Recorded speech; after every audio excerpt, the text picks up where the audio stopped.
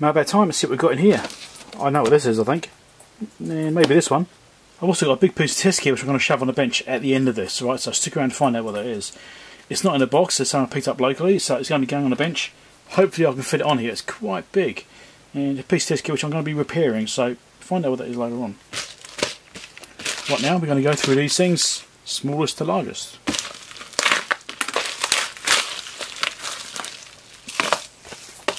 There you go, it's a bunch of thermistors. 1K up to 100K. I've got these for a project I need to work on. There's a modification I need to do to something, I need a thermistor to do it. I didn't have any. Now I do. If you don't know what a thermistor is, it's basically a variable resistor, so with temperature it changes resistance. Negative temperature coefficient thermistors. You also get PTCs, which are positive temperature coefficient, and the NTC versus PTC determine whether it goes up in value or down in value relative to temperature. Negative means it goes down in value as the temperature increases.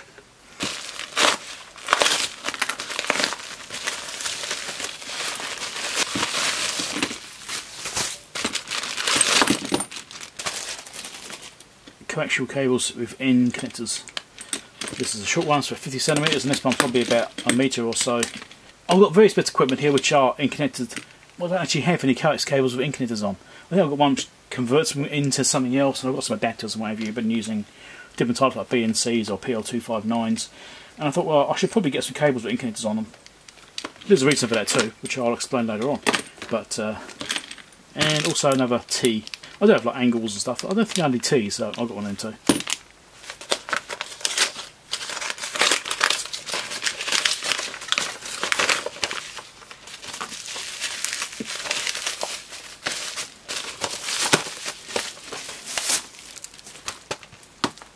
Star Trek Picard, Season 2.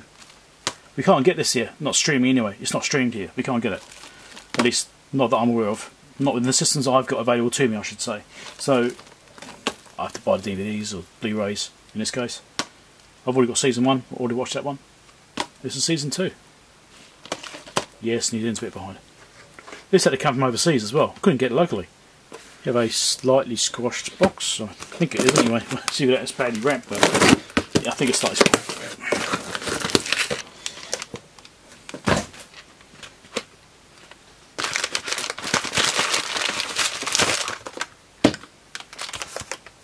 AC system rejuvenator. I got this thinking I might need it for my car to relubricate the AC system and stuff on it.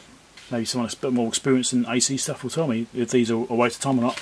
It's only a little small can. I'm supposed to just add it to lubricate the system and what have you. I don't know much about it, but I was in a bit of a phase going through AC system stuff for my cars. You've probably seen with the other mailbags I bought lots of stuff. I thought I could get this in case I needed it. So it's like a leak stop stuff as well, so if I had a leak you could put this in to try and stop leaks, as long as they're small leaks. But I think generally putting anything in the AC system is not a great idea anyway, but if you've got a leak then what you got to lose? Like that. Who says a PCB's not going to cut through cardboard boxes?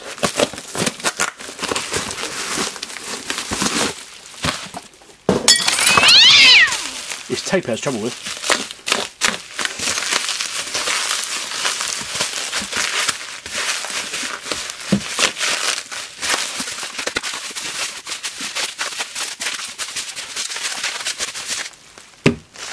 Time, as AVU would say. We'll tell you conditioner stuff, that's all in Chinese, and there's no instructions on the back, just that. Pretty sure it's oil, and it says 1 litre. I don't know, it feels like it's only about this full. I don't think that's a litre. Last box before we get into the test gear.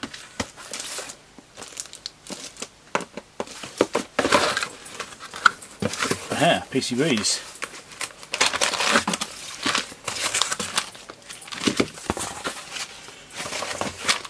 Oh, I feel like I've been ripped off. I didn't get any gifts, I don't get any pens, no stickers, no free rulers. This is weird. I normally get those things every single time.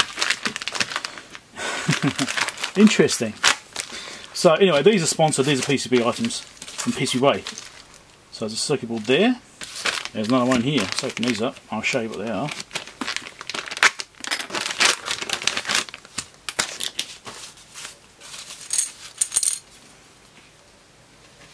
really basic little board, this one.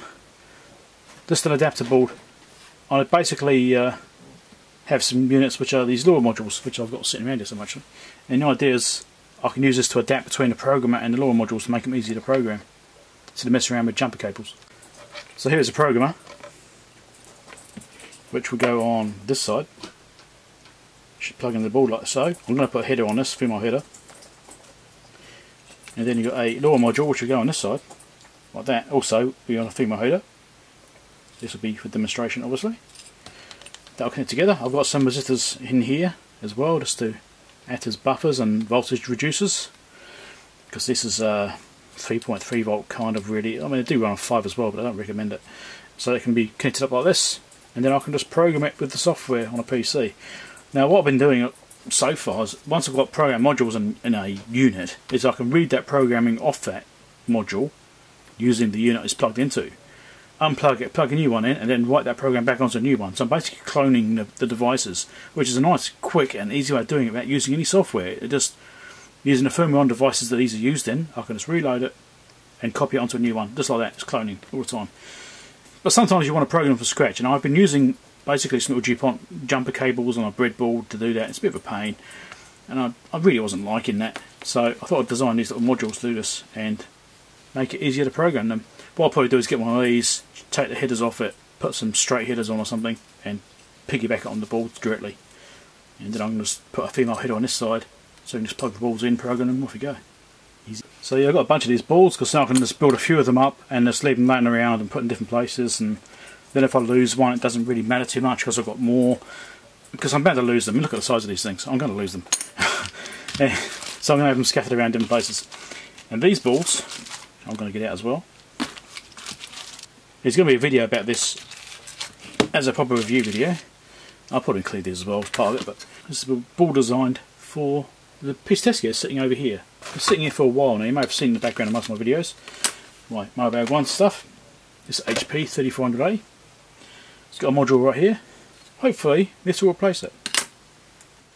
So this is the A6 board out of the 3400A, and this one's from the 60s. This is a really old module, this one. Yeah, 1965 was when this thing was made. And I've recapped it all, I've replaced the resistors, stuff like that on it. I've been diagnosing this thing, trying to troubleshoot this unit, and I think I know what's wrong with it. I'm not going to spoil it because I'm doing a video on the repair of this thing. It's not working yet. Right? I'll say that much. And I thought, well, the later versions of these things, they have a different PCB in them, and I've basically got that PCB design. I've modernised it a little bit, just a little bit, not a lot. I still use a lot of the original components, not all of them. Resistors and transistors have changed to modern ones, surface mount, and one of the ICs. But the idea is that this will replace this board, and I'll build this up in a video in future as part of the repair, and also as a sponsorship from PCB. I don't even know if it's going to work. I've got no idea. It's the first time I've done a board edge connector, and it looks like it's correct. That's looking alright. I reckon it'll work. Excellent. Now, the piece of test gear, which I'll try and squeeze into my desk. I'll be back in a minute. And here's the piece of test gear I was teasing you about at the beginning of the video. It's an old HP signal generator. It's the 8672A, 2 to 18 gigahertz. And I didn't actually have anything go this high. I've got stuff that can go up to 2 gigahertz or just over. I think my CMU 200 can do 2.7 or something, I think it is. And my Marconi can do 1 gigahertz. This covers that upper end, which I have wanted to test before with some bits of gear. You know, I'm trying to validate function, that sort of stuff. But I didn't actually have anything that could generate frequencies that high. And I managed to pick this up locally from a guy called Gavin, who's very generously met us, well, over halfway in Auckland. He had to drive a couple of hours to get down to us. This needs a bit of loving, which is always the way with bits of gear which I pick up. That's always the intention. This will be an interesting project video coming up soon. Well, soonish. I've got a few things to do. I've got a queue of them now, which is great. I've been struggling to find bits of gear to work on. I managed to find 8 things so far. I've got one more thing waiting to arrive. I'm a bit concerned about that one though, because it's been sitting in a consolidation centre in the US for the past month. It hasn't moved. It took 2 days to get there, and then it hasn't moved. So I don't know what's happening with that. Hopefully it arrives here eventually.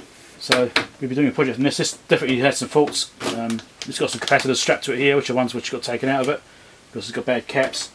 It will need fully recapping and all sorts of stuff. Bit of a beast. It's quite chunky, but barely fits on my desk. You can see I've got it half off the desk here. This isn't the sort of thing you'd use every day. Well, maybe not for me anyway. Some people might do. This would be putting out in my other lab from doing RF work, and maybe brought in here when I need to test things. Like for example, I've got a HP 5342A 18 GHz frequency counter. I had a few of them. I've done some repairs on those in the past and done numerous videos on them. Wanting to test those things with the higher frequencies would have been nice, but I couldn't do it because I didn't have something which generate those higher frequencies, because they also go to 18 GHz. Once this is functional, then I can use this for those kinds of tests. And other things as well. You know, sometimes you need to inject frequencies which are quite high. And yeah, check out the videos down below, my repair videos and that sort of stuff. Check out the merch if you're interested in merch. I'm here because you broke something. I've got other ones. Reefercat. Don't forget to subscribe over there. Patreon link over there if you want to help me buy things like this to do videos about. Bye.